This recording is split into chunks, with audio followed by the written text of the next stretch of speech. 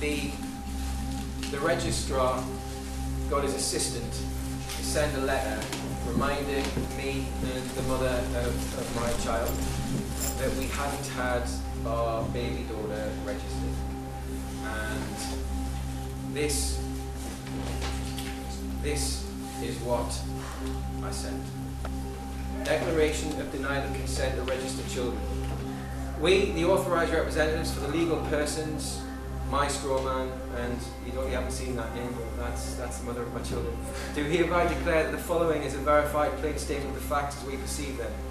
Let it be known by all concerned, interested and affected parties that 1.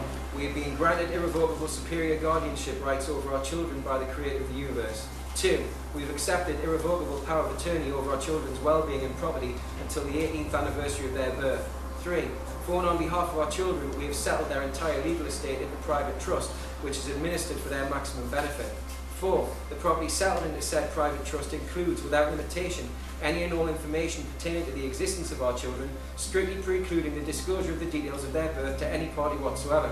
Material evidence demonstrating that any and all disclosure of information pertaining to the existence of our children would demonstrate a breach of the aforementioned private trust, and all those parties responsible for said breaches will be liable for charges of £30,000 sterling or functional currency of the United Kingdom per occurrence. 6. We do not recognise or consent to any perceived obligation, whether statutory or otherwise, to register the births of our children under any circumstances whatsoever. 7. As trustees of the aforementioned private trust, we affirm jointly and without division that we refuse to grant or consent and or authorisation to the registrar or any other individual, organisation or legal entity to register information pertaining to the birth of our children under any circumstances whatsoever. Declaration. We, the undersigned, hereby affirm to the very best of our knowledge the entirety of the foregoing is true, correct and not misleading in the geographical area of annuity upon crime.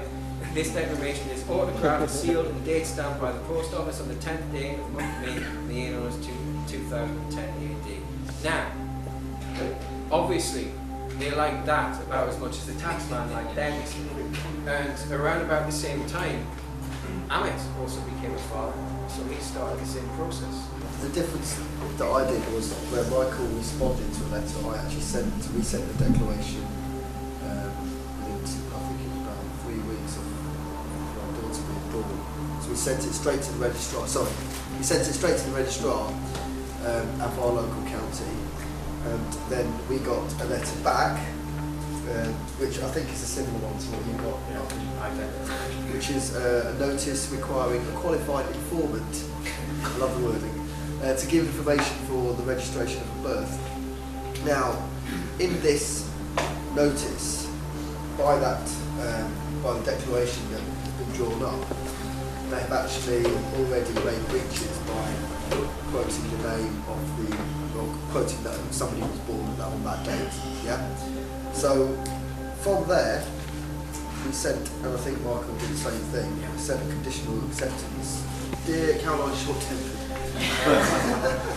Following receipt of your notice dated, whatever dated, and pursuant to the enclosed notice of appointment, I hereby serve notice of conditional acceptance, wherefore mother strawman and father strawman agree to register the births of their children in the most expedient manner possible upon receipt of the following items.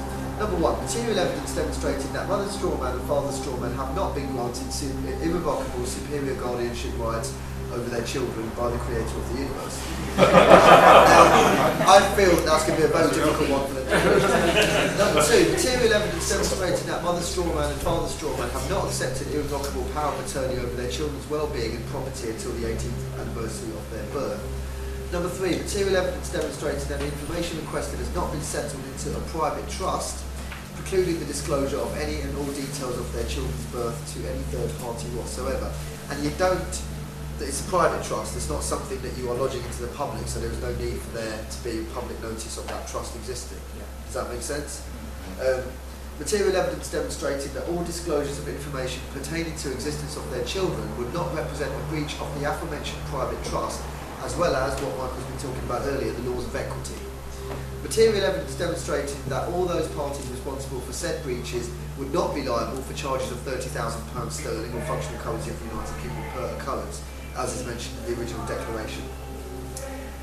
Number 6, material evidence demonstrating that the mother's straw man and father's straw man have consented to the statutory duty prescribed by the Birth and Death Registration Act 1953, without which no sustainable cause of action for prosecution can arise.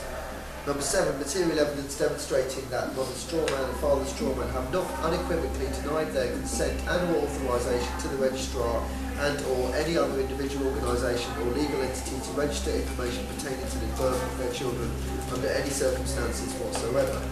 Number 8, material evidence demonstrating that your statement that, and this obviously depends on what you may receive, a female child was born to on a straw man on or about the date, does not represent 2 clear breaches, obviously depending on the letter, my one it was just 1 breach, of trusts by the registrar of births and deaths. Number 9, material evidence demonstrating that any and all attempts to enforce statutes upon persons who have not consented to perform under said instruments would not represent fundamental breaches of international human rights laws as well as the laws of nature.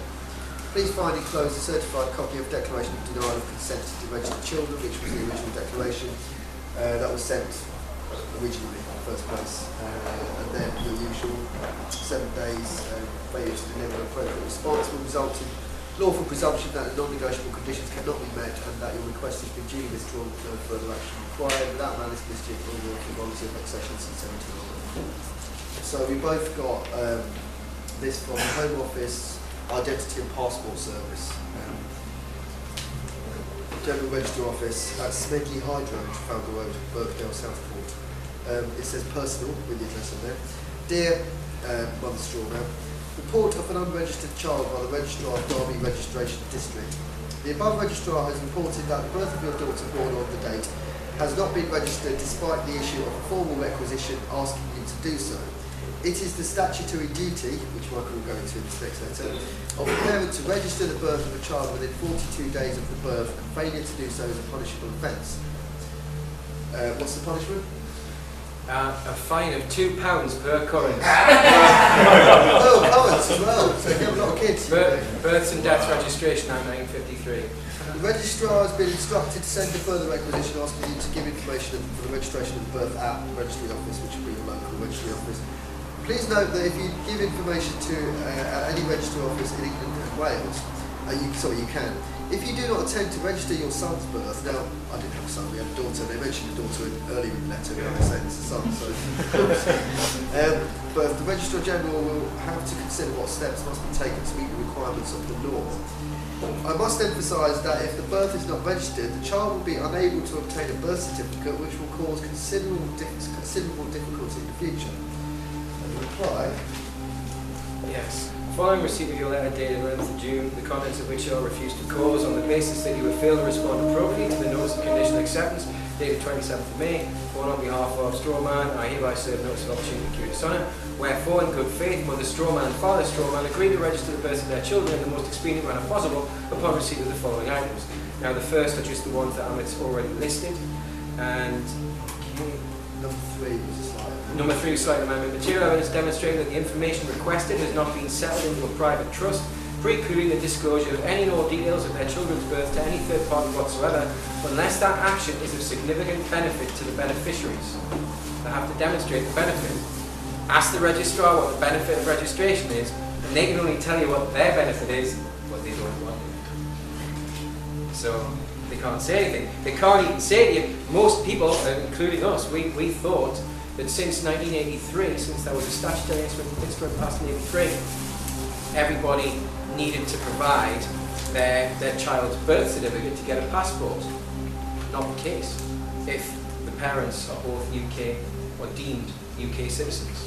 And if you have an NHS number, well, that would seem to be more evidence that your child is qualified as a citizen and therefore has to be given a passport upon request by the Guardian.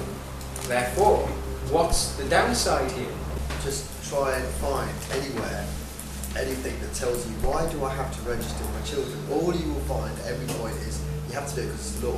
Which to me, and I'm sure to all of you as well, isn't really a just explanation.